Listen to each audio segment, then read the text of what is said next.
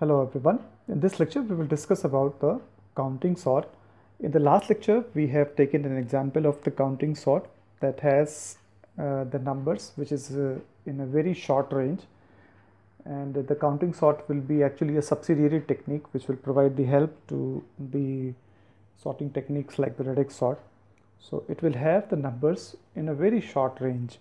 For example, the numbers may be in the range of 0 to 9, or if you are taking the numbers to sort, if you're taking the items to sort which are the names, in that case we will have the alphabets in the range, for example A to Z. So the counting sort is a linear time sorting technique which sorts the numbers in order of n time. Now let's take another example to understand this counting sort. Let's say we have the numbers, and let's say this array has the indexes starting from 1. Okay, so we have 11 elements, and the range of the numbers that are appearing in this array are 1 to 7. The smallest number is 1 and the largest number is 7. Some of the numbers in between may be repeated. So what we are going to do for this, for performing the counting sort, we will count every occurrence of the number. For example, we are taking the counting array which will have a size equal to the largest number in the set. So the largest number here is 7. So the length of the counting array will be 7, and the indexes are 1, 2, 3, 4, 5, 6, 7. We are initializing that every number is appearing once. So C1 is referring the occurrence of 1, C2 is referring to the occurrence of 2, C3 is referring to the occurrence of 3, and so on and so forth. C1 is referring to the occurrence of 7. So we have considered that every number is appearing 0 times. That's why we have initialized every element of C array as 0. Now we will take every element of the A array and will update the counting. So this is 7. So we will go to the 7th place in the counting array and we will update this counting to 1. So for this 6, we will go to the 6th position in the C array counting array and will update the counting to 1. Similarly for this 4, for this 3, for this 1, I'm going to first position in counting array and updating the counting to 1. For this 5, going to 5th position in the array. For this 2, going to 2nd position in the array. For this 1, going to first position in the array and updating the counting from 1 to 2. For this 2, going to 2nd position and updating the count to 2. For this 7, going to 7th position and updating this count to 2. For this 5, going to 5th position and updating this count to 2. So this is the counting array.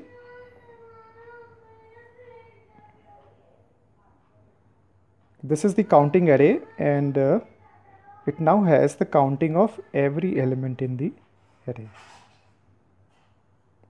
So 1 has a counting 2, 2 has a counting 2, 3 has a counting 1, 4 has a counting 1, 5 has a counting 1, 6 has a counting 1, and 7 also has a counting 2. Now I'm going to find out how many elements are less than or equal to particular element. For example, if there is a number 1, there is no number which is less than 1. So number of element which is equal to 1 is 2, and there is no number which is less than 2. So here we are updating the C array to contain the number of elements less than or equal to particular element. So number of elements less than or equal to 1 are 2. Number of elements which are less than or equal to 2. Number of elements which are equal to 2 are 2. And number of elements which are less than 2 is only one which has a counting 2. So 2 plus 2, 4 is the number of elements which are less than or equal to 2. Similarly, number of elements which are less than or equal to 3 will be 2 and 1. So cumulative counting of 2 and 1 is 4. And number of elements which is equal to 3 is 1. So 4 plus 1, this is equals to 5.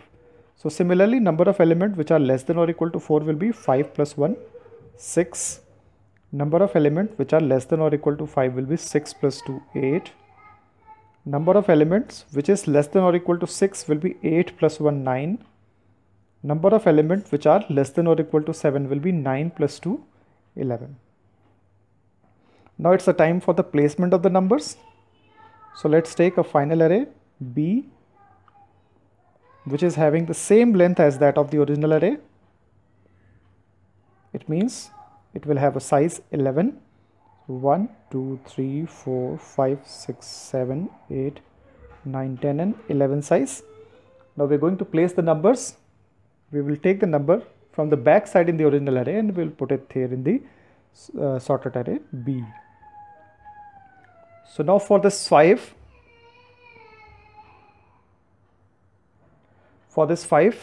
we will go to 5th position in the C array, which is telling us 8. Now 8 is the position of this 5. So at 8th position in the B array, we are going to place this number 5. After placing this number 5 at 8th position, we are going to decrement this C array value to 7. It means if I found a 5 here, I have placed that at 8th position. Next time when 5 will come, I will place that at 7th position. Okay, that's why we are decrementing this value. Now we're taking this value 7. So 7 position in C array, it is telling us 11. So at 11th position in this B array, I am going to put the 7. And then this value will be decremented by 1. Then for this 2, go to 2nd position in the array, it is telling us 4. So at the 4th position in C array, we are going to store this 2 and this value is decremented by 1. Now for 1, go to 1 position in the C array, which is telling us 2. So at 2nd position in final array, we are going to store this 1 and this value will be reduced by 1. For this 2, go to 2nd position, this is 3. At 3rd position, we are going to store this 2 and then this value is decremented by 1. For this 5, go to 5th position in C array, which is 7. So at 7th position in the final array, we are going to store 5. Now this value is decremented by 1. Go to 1st position in the C array, which is telling us 1. At 1st position, store this 1 and decrement this value to 0. Now for this number, go to 3rd position in the array, which is telling us 5. So at the 3rd position, we are at the 5th position in the B array, we are going to store this 3. Decrement this value by 1. Then for this 4, go to the 4th position, which is telling us 6. At 6th position, we are going to store this 4 and we have to decrement this value to 5. Now for the 6, go to the 6th position, it is telling us 9. At the 9th position, we have to store the number 6 and we have to decrement this value to 8. For the 7, go to the 7th position in the array, which is telling us 10. So at 10th position, store the 7 and decrement this value to 9. So this is the sorted array. You can see that all the numbers here are sorted. So what we are observing here that if we start from the back side, we have stored the numbers here and we have got the elements in the ascending sequence. Now this can be done by putting the number from the front also. If we move from here to here, then also we will be finding the sorted array. But if we are storing the numbers from the back side to the front, in that case, this 5 was stored at 5th position and the next 5 which is coming is stored at 7th position. It means first 5 is stored first and next 5 is stored here. Similarly, this 2 has come to 4th position and this 2 has come to 3rd position. It means the relative ordering of the number in the original array has been maintained in the final array. So that's why counting sort is also called the stable sort. Okay, counting sort is also called the stable sort. Now in this array we have not considered 0, and if we consider 0, our solution more or less will remain same, but the placement of the items will change. So we shall take 0 also, but before that let's take at the algorithm of this counting sort. So for writing the algorithm of the counting sort, let's take the A array, which is the original array. which has n elements, and k is the largest element in this set. So, okay, so then we are going to take a C array which has a size k, and every element of the C array initially will be initialized to 0. So Ci is equals to 0. For I equals to 1 to k, Ci is equals to 0. So this is the first thing that we have done. Then we will start the counting of the elements in the original array. Okay, for this I will have to refer to every element of the original array, and the total number of elements in the original array are n. So what we're going to do, we are referring to the AI element, and whatever is the AI element, we are going to C array in that in that particular cell. It means AI element is actually being treated as the index of C array, and we are going to update the counting by 1. Whatever value is there earlier, that is incremented by 1. So after this loop, we would have found the counting of elements. Now after the counting, what we have to do, we have to find the number of elements which are less than or equal to particular element.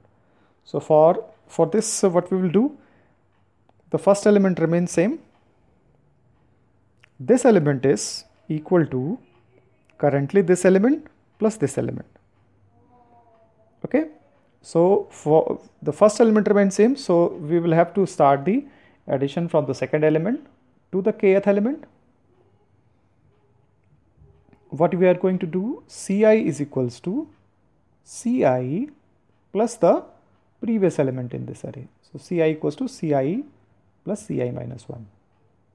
So this is telling us the number of elements which are less than or equal to a particular element. After this, the placement of the numbers will take place, and as you know that placement of the number is going to take place from the back side. So for I equals to n to 1, step minus 1. So the loop is being taken, which moves from the last position to the first position. What we are going to do, we are going to refer to an element AI. This element is being treated as the index for the C array. Okay, whatever position it is telling, that is the index of B array, and at that index in the B array, we are going to insert the element AI. So first we are referring to the AI element. For example, this 5 is there. So 5 is AI. 5 is A11. We are referring to 5th position in C array. So C of AI. This is telling us 8. So we are going to 8th position in the B array. So B of 8. And we are restoring this number at the 8th position. So is equals to AI. So having restored this number, the element at C array will be decremented by 1. So this is the normal practice that we adopt. So this value is decremented by 1. Now finally we have the elements which is sorted in the B array, and we can return the B array as an answer array. So this is the algorithm for counting sort.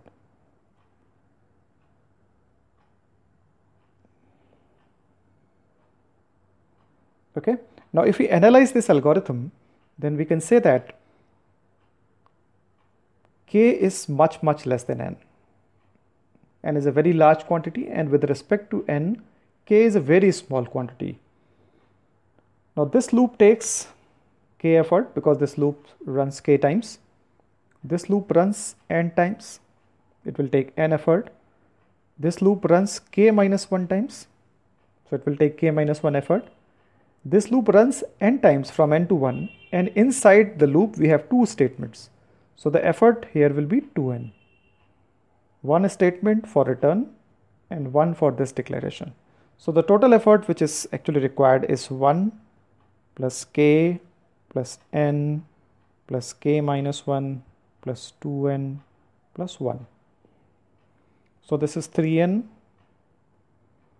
plus 2k, this one and this one cancels out, plus 1. So 3n plus 2k plus 1. So the effort which is actually taking place here will be theta of n, because k is very small, can be treated as a constant, and 1 is also a constant, and 3n means the multiplier of n is a constant value, so that will be omitted, and the time complexity of this algorithm is theta n. Now what about the space complexity of this algorithm? For understanding the space complexity of this algorithm, let's see how many variables we have taken from our side. N is given, k is given, and a is given. So we have taken a B array from our side, and B array has a size n. Okay, B array has a size n. So this is the space that we took from our side. We took a C array also, which has a size k. So k is also the space we are taking from our side, and there is only one loop counter, that is I, so one extra space for that as well. So n plus k plus 1 is the space complexity, which can be represented as theta of n. So theta n is the space complexity, and theta n is the time complexity as well.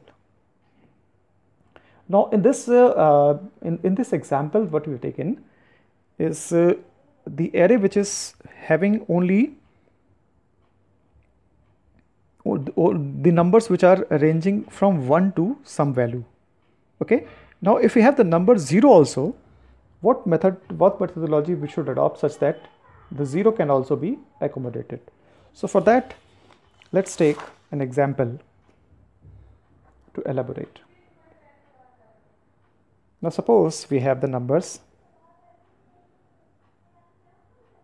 let's take a smaller example, 0, 5, 3, 0, 6, 2, and 1.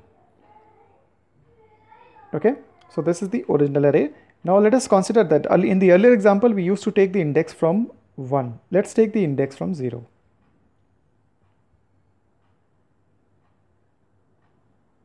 Okay, and let's take a counting array. It also has the index from 0, and the largest element in the set is 6. So the size of the C array will be 6 plus 1, 7. Why 6 plus 1, 7? Because we are going to accommodate 0 also. So 0, 1, 2, 3, 4, 5, and a 6 as well. Okay. So the value at every position will be initialized to 0. Then for 0, we will go to the 0 index and update the counting to 1. For this 5, we will go to the 5th index and update the counting to 1. For this 3, we will go to the 3rd index and will update the counting to 1. For this 0, we will go to 0 position and update the counting to 2. For this 6, we will go to the 6th position and will update the counting to 1. For this 2, we will go to the 2nd position and will update the counting to 1. For this 1, we will go to the 1 position and will update the counting to 1. So the final counting here is 2, 1, 1, 1, 0, 1, and 1. So indexes are 0, 1, 2, 3, 4, 5, and 6. Now we'll find out the number of elements which are less than or equal to a particular element. So for this, we need to rearrange the C array. Index 0, 1, 2, 3, 4, 5, and 6. So 2 remains same. So 2 plus 1, 3, 3 plus 1, 4, 4 plus 1, 5, 5 plus 0, 5, 5 plus 1, 6, 6 plus 1, 7. So number of elements which are less than or equal to 0 are 2. Number of elements which are less than or equal to 1 are 3.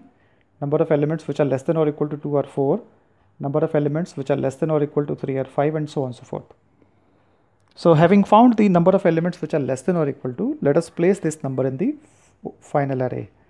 So final array will have a size 7, and once again the indexes will vary from 0. 0, 1, 2, 3, 4, 5, and 6. Now this is the change that we will have to make. For example, if we have, let's say, the 6th number, okay, for placement of the sixth number in this array, if I refer to the C array, it is telling us 7. So there is no seventh position. So we will have to store it at sixth position. So while storage, we will store at the place or at the index 1 less than this index. Okay. So for this one, we are going from there. So for this one, go to 1 index. This is telling us 3.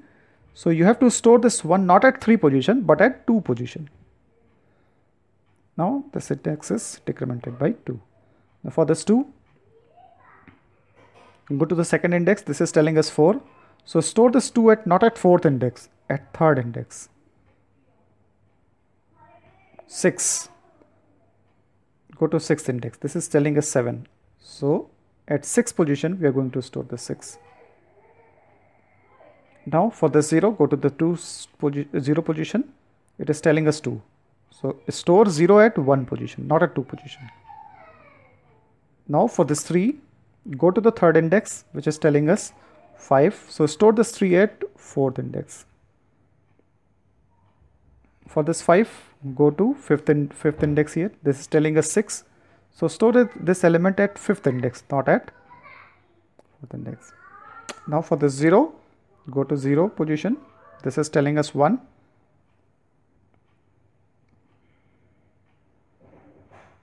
So store this element as 0 position. Okay. So every time we have to store a number, we have to decrement the position also. For example, here we have forgot to do so. And after this 0 index. So only change that we have actually made is this one. We are referring to AI element. Then we are referring to the C array at the same index. Then we are going to store this number AI not at this position, but one less position at this. So this is the only change that we require to make in the algorithm. So now let's go to the algorithm and make the necessary changes. If we want to include the 0, we will have to make the changes also.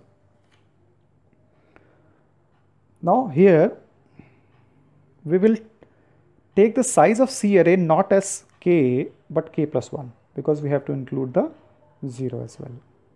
Okay. Now this counting will start from this index will start from 0. Similarly, this index will start from 0, and since we have n elements, so we'll move up to n minus 1 index. Now here we will not start from 2, here we will start from 1, because the index is starting from 0. Here we will start from n minus 1 and will go to 0 position. And then while storage, only change will be made for this one. So C of AI and then minus 1. So I'm rewriting this. So here will be written as AI is being referred. We are referring to, sorry, here let's say we rewrite here. We are referring to AI element. Then we are going to C array at that position. For finding out the position in the BI, we are decrementing it by 1, or we are subtracting 1 from the actual CI position. Then we are storing AI there. Okay, the rest of the things remain same in the algorithm. So we have included 0 also here. Okay, so this is how we do the counting sort that includes the 0 as well. Thank you.